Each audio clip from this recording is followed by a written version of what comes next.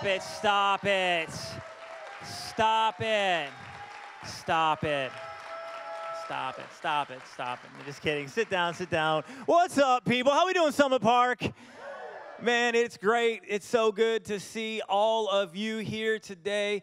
And, man, I want to take a minute. I want to welcome all of those who are watching online and those who are at our South Campus. Come on, North Campus. Can we welcome everybody who's watching online? Love you guys. And, man, welcome to the fall. And it is crowded in here, all right? So I love it, I love it, I love it.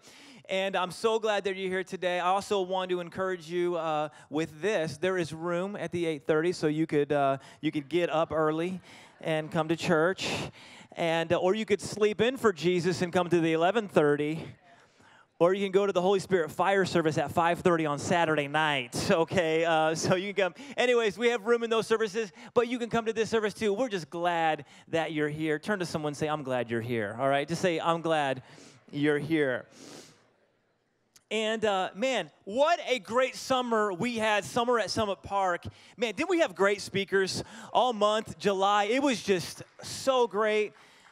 Every week was just powerful, like powerful services.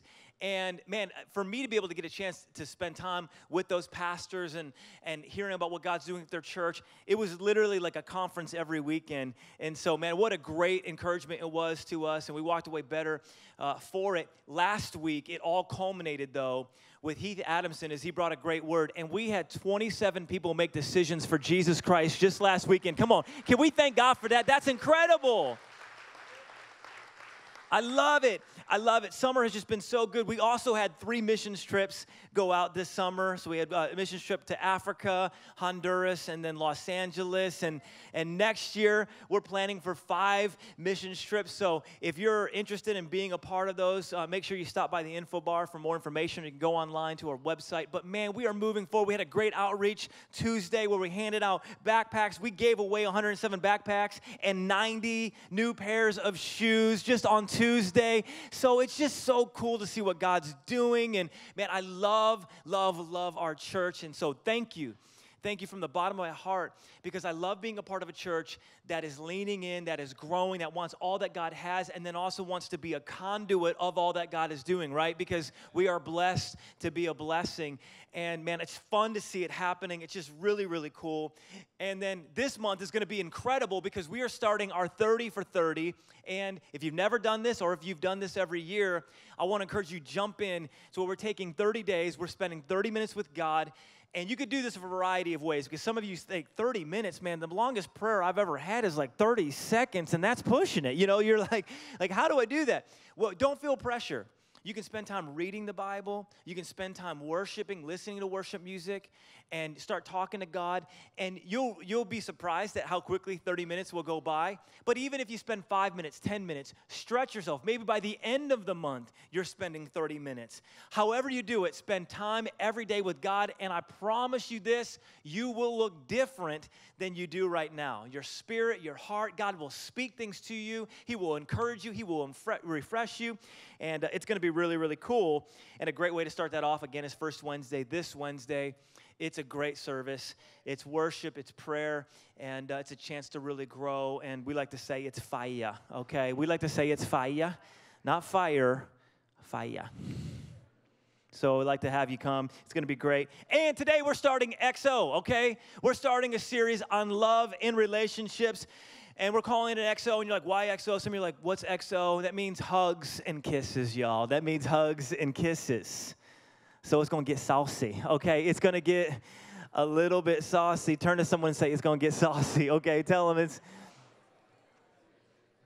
And then turn to the other person, but say, not too saucy. Turn to the other person and say, not too saucy, okay? Not too saucy. Easy, easy. And this is going to be helpful for everybody, okay? So if you've never dated anybody, or if you feel like you've dated everybody, this is going to be helpful for you, okay? This is going to be encouraging. If you're married and you're excited about it, this is going to be for you. If you're married and you're like, God help, this is going to be for you. Or if you're anywhere in between, and or if you know someone in any of those categories. So that's why this is for everybody, because we're all in relationships with people who are in relationships. And I want to just let you know up front, just as we jump into this, that I am not an expert. My wife and I, Jen, we are not experts. We've made plenty of mistakes. I've made some. She's made plenty more than I have. And some of you are like, I think you just made a mistake right there doing that. And we've made mistakes. We're on a journey. We don't have this figured out, but we're learning, and God's helping us, and there are principles we're all applying, and we're growing, and we're not where we used to be. And so, and I want to encourage you with that, because that's my hope and my prayer for this series, is that we will be strengthened and built up. And I also want to give you some resources, okay? So I'm going to throw some books on the screen, and these will be helpful to you. So if you have your phones, get ready to take notes or take a picture. This will be helpful to you. These are some great books, because a lot of times you'll go to Amazon and you're like, what books should I buy? What books should I get? These are some of my top recommended books, okay? The Mingling of Souls by Matt Chandler and Swipe Right by Levi Lusko. Really great material there, okay? Really, really great material. I've recently read those again. And then The Meaning of Marriage by Tim Keller is a classic. I absolutely love it. Intended for Pleasure, His Needs, Her Needs, The 5 Love Languages, Love and Respect. All of these are just classic, and they're so helpful. And I want to encourage you to take some time. That should give you enough for this week, and then I'll have some more for next week. But I want to pass out a few resources, okay? I thought I'd do that. So the hosts are going to come down, and we're going to pass out some resource. But let me just find out who we got here today. How many single people do we have in the house, okay? Now, that's very nice, single people. But that's not how you get attention, okay? That does not work. So how many single people do I have in the house? Okay, we're going to have to work with you. Okay, that's what the series is about. All right, single people, you're not getting any books. How many of you are in a relationship and you love it? Come on, let me hear ya. Yeah. All right. Good. How many of you are in a relationship and you don't love it? Do not raise your hand. Don't do it. Don't do it. Don't do it. It will not go well for you if you do. Okay, we are going to get vulnerable, though. That's how I'm going to give these books away. We're going to get vulnerable, and I want to ask you, okay, this is going to be a little awkward, but we're going to have some fun. Okay, so how many of you are in a relationship and you've had a fight, a disagreement, an argument, okay, this year? You've had a fight this year. Raise your hand. Yeah, look it, we're all messed up. We are all messed up. Okay. So how many of you have had a fight in the last month? You've had a fight in the last month. Raise your hand. Oh, okay. Okay. We'll get to you.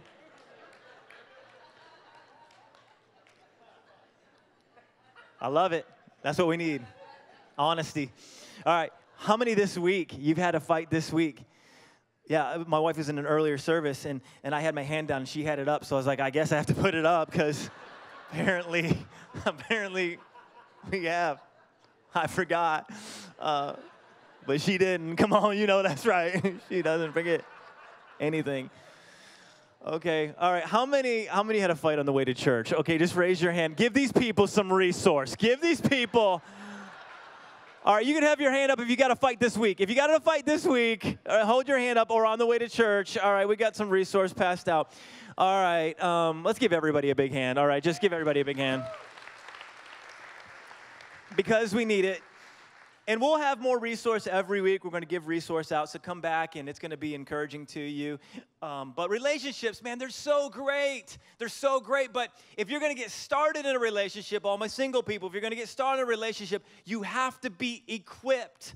You have to be equipped. And so what I want to do over the next few moments, I want to equip you to take that next step in your relationship. And the only way you will be able to do that is with a good pickup line. So I'm going to give you some good pickup lines. All right, just as a way to have some fun, okay? This is some pickup lines that you can use. You can take these, you can write these down, take these notes, all right? I have to kind of get into a zone, all right? It's like a whole thing. Baby, you so sweet. You put Hershey's out of business. Courtesy laughs are encouraged and appreciated. All right, here's one. I like this one. Girl, you must be a keyboard because you're just my type.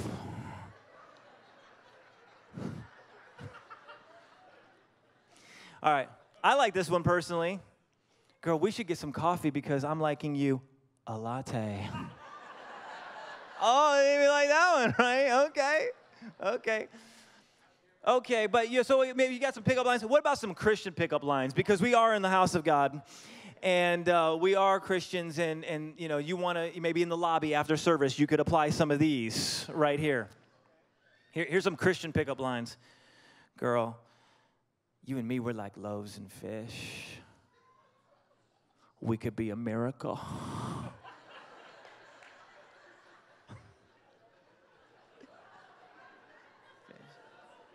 Miracle. Okay, here's one. Hey, girl, I was doing my devotions earlier today for 6 hours and was reading through the book of Numbers, realized I didn't have yours.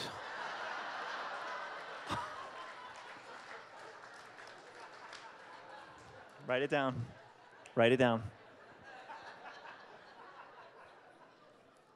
Or how about this one? Girl, your name must be Faith because you're the substance of things I've hoped for. You use scripture, you automatically get the blessing of God. It just automatically happens. Okay, all right.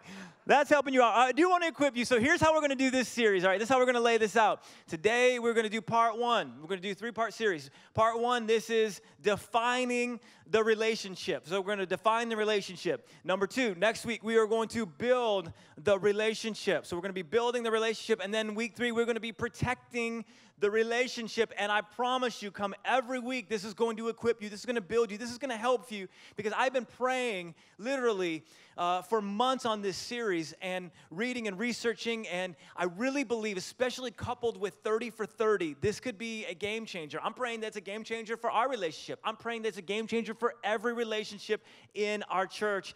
And I believe that it absolutely will be. And so today, we are starting with define the relationship, okay? This is the infamous DTR. Everybody say DTR. DTR, okay, so before you go Facebook official, before you go Instagram official, before you go Snapchat official, whatever your official is, you have to have a DTR. You have to define the relationship. Okay, remember the define the relationship talk? Like usually in a relationship, you'll have several of them, right? You'll have multiple define the relationships. Like when you first start dating, I remember for Jen and I, we first started dating. We were dating for a couple months, and we were just talking. And we went out to this restaurant. It was Bambino's in Springfield. Never forget it. And we're at this table, and it's awkward because you're like saying I like you. And I want to be your boyfriend, will you be my girlfriend? So you're trying to it's awkward, right? This is an awkward moment. So you're leaning in and you're like, hey, it's just been really good spending time. And her voice, Jen's voice, if you've ever talked to her, it's so cute. It's like just had me just at the first, but she's like, yeah, it's been great. And I was like, yeah. She's like, yeah. And I was like, do you want to be boyfriend, girlfriend? And she's like, yeah. I'm like, yeah. I was like, yeah. I was so pumped, all right? I was so excited. So now that we define the relationship, then a few months later, a couple breakups later, all right? And then we get together, and I remember just saying the first time I love you to her, and I was like, I love you. I threw it out there, and that's always a risky moment, right? When you're like, I love you. And you're like, they're just going to be like, ignore you? Like that Seinfeld episode where it's like, I'm not even paying attention. I don't hear it. But she responded, I love you too. And I was like, yeah.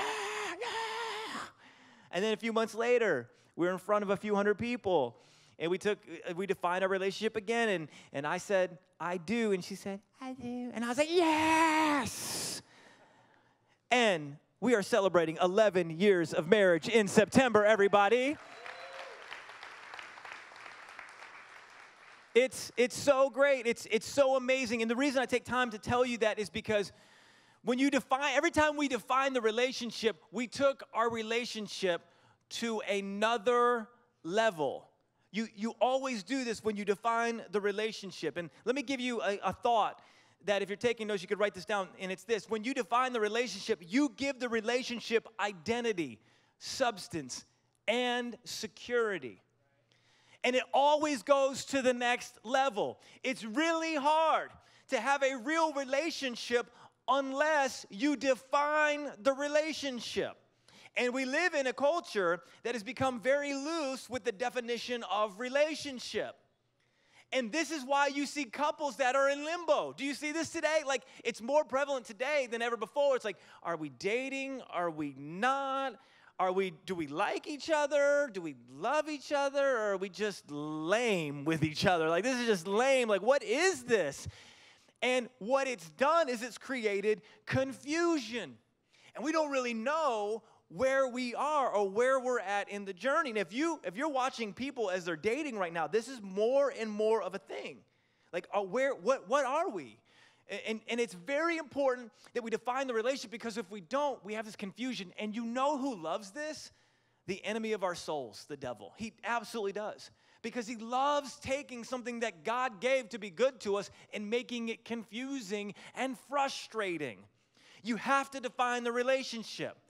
Because we have people who are looking to find, what are we? I'm not sure. We're living together, but we're not married. Are we ever going to get married? I don't know. You have to define the relationship. And so we have a whole culture, a whole society that doesn't even know what love is, let alone how to find it. And if they do, that they have found it. They're not really sure. It's like the Foreigner song, right? It's like, I want to know what love is. You guys remember this back? It was a classic.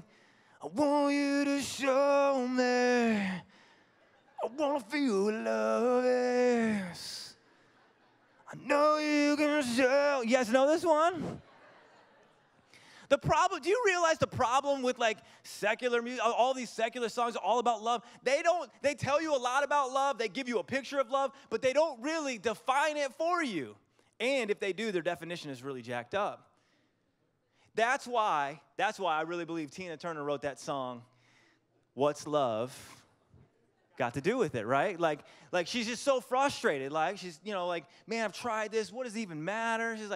So she's just saying, whoa, what's love got to do with it?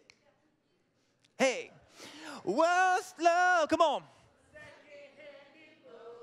Come on, give yourself a big hand. That was a good job. I mean, literally, can I just be honest with you? That picture is absolutely perfect, because that's where the world's definition of love leads you. It leaves you frustrated. And it leaves you saying, what does love even got to do with this? I don't know. What are we? And it creates confusion. It creates disappointment. It creates frustration. But that's not what God has for us. Because love, my friends, is the point. It's the reason we're here. And I want to unpack this with you. One of my favorite verses of Scripture, 1 John chapter 4. If you want to turn in your Bibles, if you have your Bibles with you, turn to 1 John chapter 4. This passage of Scripture is absolutely incredible. And I would encourage you to take time to read the whole chapter. We don't have time to read the whole chapter. I want to read a few verses. But this is so good. This is so good. But watch what the guy who was closest to Jesus while he was on this planet writes about love. He says this in verse 7, "Dear friends, let us love one another, for love comes from God. Everyone who loves has been born of God and knows God. But whoever does not love does not know God, because God is what? Love. Like, he's the author of love. He's where this whole thing comes from. And then he says in verse 9, this is how God showed his love among us. He sent his one and only Son into the world that we might live through him. And this is love, not that we loved God, but that he loved us and set his Son as an atoning sacrifice. Very important word. We're going to come back to that in a moment. For our sins. Dear friends, since God so loved us, we also ought to love one another. No one has ever seen God, but if we love one another, God lives in us, and his love is made complete in us. So can I just break this down for you? What's love got to do with it? Well, here's what love has to do with it. God is love. So when he creates humanity out of abundance of his what? Love.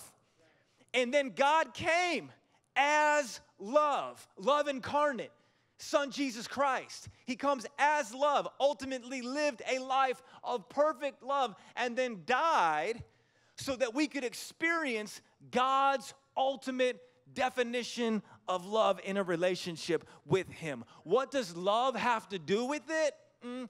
Everything. Love's the point. And that's why as a church, we need to elevate the value of love. We need to elevate the definition of love. We need to define the relationship so we know what it looks like and what it doesn't. So we're going to have a massive DTR today, okay? We're going to define the relationship, all right? So turn to someone next to you and say, it's time to define. All right, turn to someone and say, it's time to define. I just helped some of you who are needing to do this. You're welcome. But it's time to define. And here, I want to give you a couple definitions, all right? And I'm going to try to move as quickly as I can because I got a lot of content.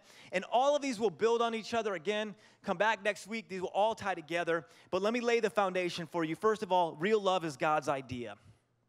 What do we learn from this passage? What do we learn from the Bible? That real love is God's idea. God is the creator of all things. He's also the creator of love. He creates from love. 1 John 4 says love comes from who? God. Love comes from God. As the creator, he's the authority on the subject. So here's the deal. If we're going to understand love, we can't start right here. You can't start even in your own thinking, whatever I think, whatever I feel. No, you can't start there. You have to start with the authority on the subject. You have to go back to the maker to find the instruction manual. So you can't start in your relationship. You can't start horizontally. You have to start vertically. In addition, you can't start right here. You have to start at the beginning.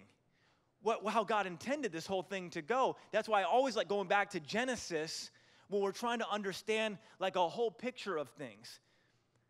Genesis kind of lays out how God wanted this whole thing to go. Genesis chapter 2. In verse 18, I want to read this with you. It says, the Lord God said, it is not good for the man to be alone. And all the dudes said a good amen. Come on, fellas, where you at? It is not good for the man to be alone. Come on, fellas. Amen, that's it. Yeah. I will make a helper suitable for him. But for Adam, no suitable helper was found. So the Lord God caused the man to fall into a deep sleep. And while he was sleeping, he took one of the man's ribs and closed up the place with flesh. Then the Lord God made a woman from, check this out. This is an amazing verse. Then the Lord God made a woman from the rib he had taken out of the man, and he brought her to the man. Come on, you know God is good right there. Like that is just like, God is like, here. Look, I made this for you. And literally, what does the guy do? I mean, he just starts dancing. He literally breaks out into song. Watch this. This is, in your Bibles, you'll see this is indented. And I love this verse, and you can't read this verse like you read every other verse. You have to read it with a little bit of sauce, okay? You have to read, like you can't read, the man said, this is now bone of my bones. And you can't read it like that. You have to read it with a little, down. That's exactly what's happening. I mean, he's just like, can you imagine? Like the first time? All right, this is amazing. So I'm going to give you my little R&B funk version of this song, okay? Here it is. This is now bone of my bone and flesh of my flesh. Come on, you snap your fingers a little bit. There you go. Come on, everybody. And she shall be called woman. Woo! Thank you. But he's literally like, whoa, God, you're the man. I mean, you're God. You're awesome. Look at that. That's incredible. That is so amazing. And that's why the Bible says, and this is why a man leaves his father and mother and is united to his wife, and they become one flesh. And then I think what is the best verse in the whole Bible, verse 25, Adam and his wife were both naked, and they felt no shame. Man, it's amazing. And then the next verse says, and then they gave each other a high five and a fist bump. It doesn't say that. The reason I want to take time, I have to take time to do this in this XO series, because you have to see how much this whole love and intimacy and sex, relationship thing is God's idea. God created it, and he created it to be good to us. He literally brings the woman to the man, and it's incredible. Do you see how naked and unashamed is so beautiful? Like, there's no separation, there's no baggage, there's no lies, there's no cheating. There's just pure, unadulterated, connected, marital bliss, and it's from God. Why? Because he loves people, and he wants to be good to his people. It's all God's idea, but you got to define it how God defines it. Otherwise, you're going to be confused. You'll be unsure. You'll be all over the place, and God meant for man and woman to come together in holy matrimony. He made us for marriage in a God-honoring commitment where you say, I'm in and you're in and we're in together and we're going to be together. It's his design. And when you have that, let me just tell you this. This will be encouraging to you. When you have that, you can have the confidence.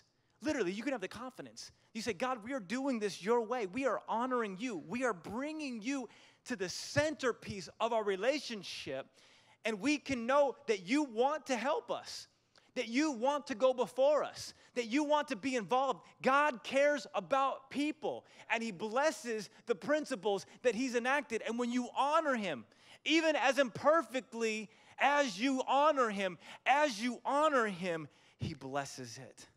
And I got to tell you this because I know some of you are in a relationship today, and you're here, and you're like, man, we came in, and we were the couple who like literally fought on the way to church, and it's been that every day, and maybe you're just struggling. Maybe you're running up against roadblocks. You're frustrated, and you're like, we can't figure this out. I want you to know that God is for you, and if God is for you, who can be against you? He wants to come through for you, and he wants to help you, and he will. So you say, man, we've got broken pieces. Well, he can bring those together, and he can do something beautiful with them. So it's his idea, and he wants to help. That's the first thing. As you define the relationship, you gotta define it how God defines it. Secondly, real love won't look perfect. You got to understand this, that as you move forward in that relationship, real love won't look perfect. We all want our relationships to look perfect, don't we? Like, we all want them to look perfect, especially in a day where we have so much influence from other people's best moment on social media, right? Have you ever just been scrolling through and you see someone else's like really great moment, and then you look at your moment and you're like, how come we don't look like this, right? Have you had that moment where you're like, man, they're just so perfect and everything just looks so great for them? You know, the problem is even someone's best moment, which is unfair to compare to, but a lot of those are fabricated. They're not even real. You know, due to the power of technology, you know, it's not even real. Like, for instance, I want to show you our Mother's Day pic, our family's Mother's Day pic from Summit Park here this year. Let me show this to you. Look at that. Isn't that just, yeah, isn't that cute? It's a lie. That is a lie. It's so fake. And here's why. Because I remember when I saw that picture and I'm like, there's no way that happened. Because what I remember is kids running everywhere and like just being like, get this done. Like literally, I remember that moment. And they're like, I was like, how'd you make that moment look like this? Like, well, we had to take multiple images together and take faces off of your kids and put them onto this one because your kids are crazy. And I was like, I know. That's what I remember. And see, we compare, and it's not even, because let me just be honest, marriage is work. Marriage is work. It's not picture perfect. And if God created it to be good, have you ever wondered why it's so challenging? Have you ever wondered that? Well, the answer, again, is found in Genesis 3. When the woman saw that the fruit of the tree was good for food and pleasing to the eye and also desirable for gaining wisdom, she took some and she ate it. Then she also gave some to her husband who was with her, and he ate it. And then the eyes of both of them were open, and they realized that they were naked. Again, this is the worst verse in the Bible. They realized they were naked, and so they sewed fig leaves together and made coverings for themselves. Innocence lost, and shame comes in. And then you see the consequence of the curse in verse 16. To the woman he said, I will make your pains in childbearing very severe. With painful labor, you will give birth to children. And all the ladies are like, thanks a lot, God, for that. But it's the consequence of sin. This is what happens when things are broken. This is the consequence of sin. He says, your desire, it's going to be for your husband, and he's going to rule over you. You're going to have this unhealthy desire for your husband, weird infatuation, and you're going to want to control him, and he's going to want to control you, and it's not how God intended it. It's not how God wants it. So let me give you two important takeaways that will help you as you process your relationship. Number one, we start broken. We start broken. This is the curse of sin. Like, we're all born with a sinful nature. We all have this propensity to, take care of ourselves and not take care of someone else. We want to push ourselves forward. We want to make sure we're taken care of. It's the sin nature. We have that last bowl of Cinnamon Toast Crunch, and we don't want to share it because it's ours. And we deserve it. We start broken, and then secondly, we experience brokenness. So you start broken, you have a sinful nature, then you experience brokenness. I don't have to ask for a raise of hands for how many people have been through some hurtful experiences in your life. Because I'm sure all of us would raise our hand on some level or another, but you went to school with kids that were broken, and you had hurtful things happen. You were raised by parents who were broken, had hurtful things happen. You have been in relationships with other people who were broken, and you were taken advantage of, or you were violated, or you were abused. You have been broken in addition to the brokenness that you started with. So you start with brokenness, then you experience brokenness, and then guess what? You bring that to a relationship, and it's one big broken mess, right? So that helps you understand why. And it helps you understand that it's never going to look perfect. It's never going to look perfect. I love what Romans 3 says. It says, none is righteous. No, not one. He says, no one is righteous. And it's almost like he knows someone in the back is going to be like, well, I'm pretty close. No, not even you. No one is righteous. Nobody is perfect, so no relationship is ever going to look perfect. You have to break that perfect expectation, otherwise you will forever be frustrated. You have to say, you know what? We're not going to be perfect. So let me just say this for single people, that means stop trying to find the perfect one, the one. Like the perfect one. There is no perfect one. The one is a mythical creature that lives at the end of a rainbow next to unicorns and fairies. There is no the one. For married people, this also applies because sometimes you have married people who are like, I'm married, but I think I'm married to the wrong one because I see that one over there. And I think they're the one. No, they're not. The one is the one you're married to. But it's messed up.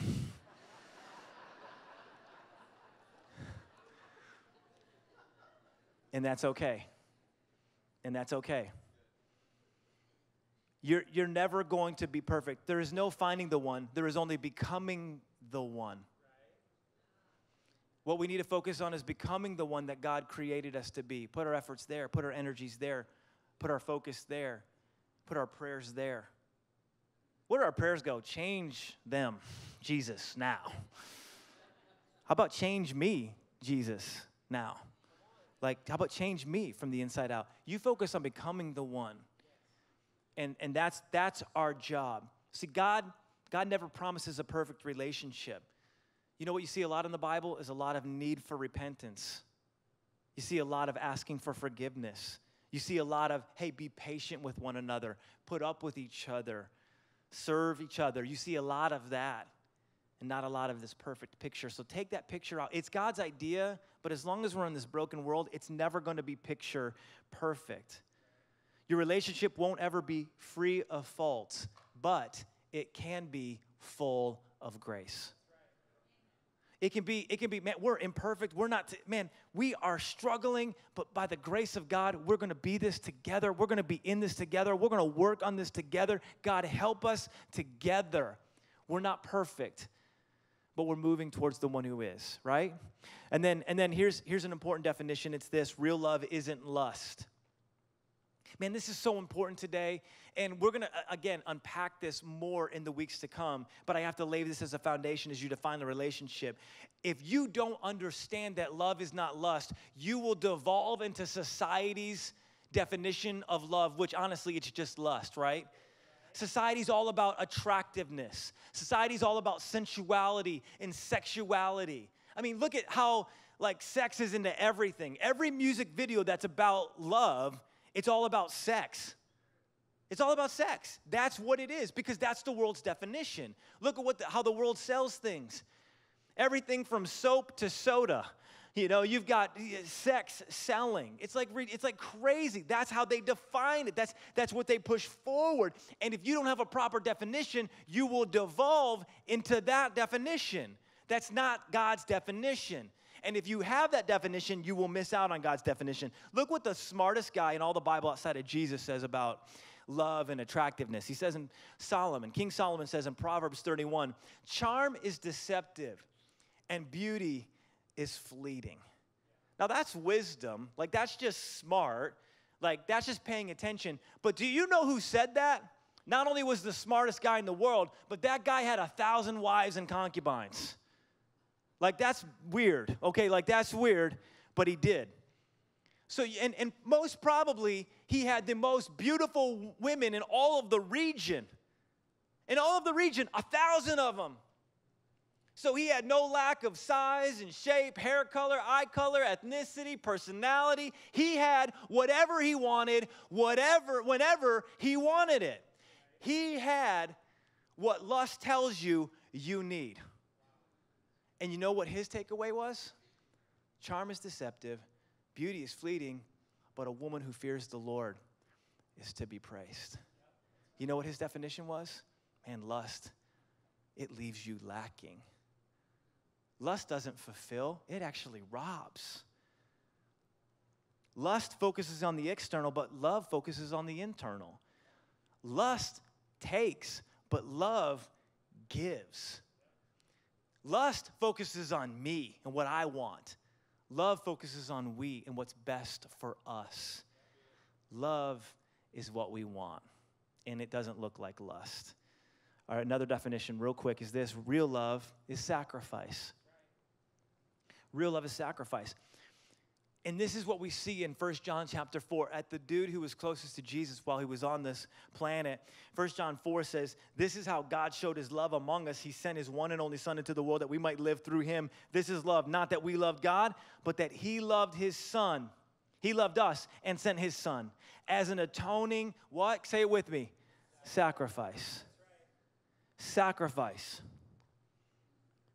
Sacrifice. You know what real love looks like? Sacrifice. Real love looks like saying, you first. Real love looks like saying, what do you need? Let me take care of it. Is that going to help you? I want to do that. Real love looks like saying, it is the last bowl of Cinnamon Toast Crunch. There you go. That's real love. It's sacrifice.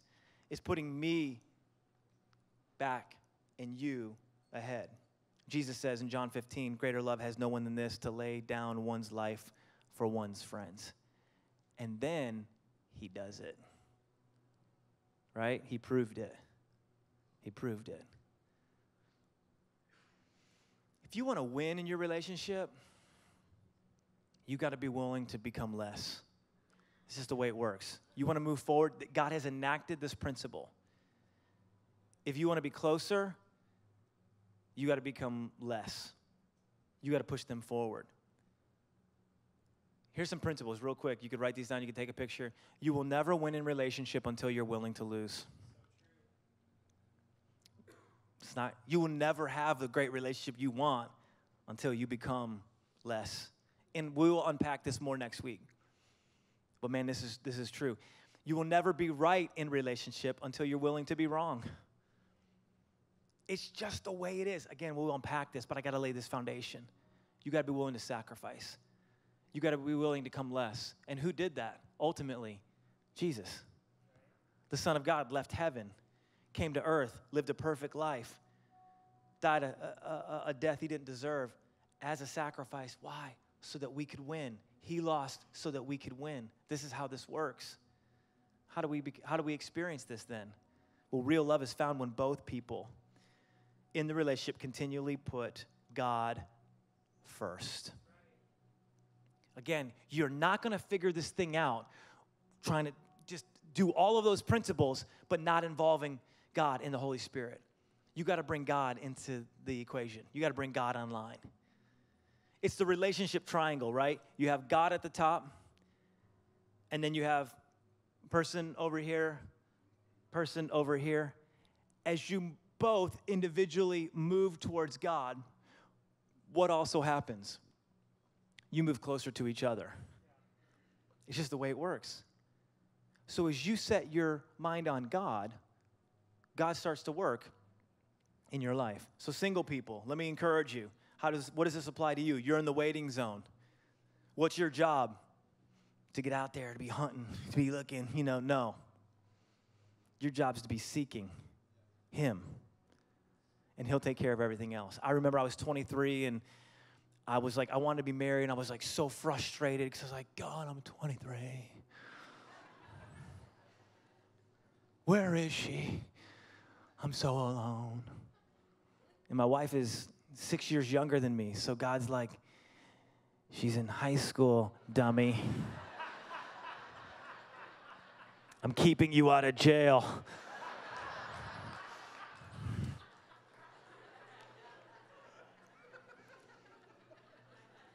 Just seek God, right?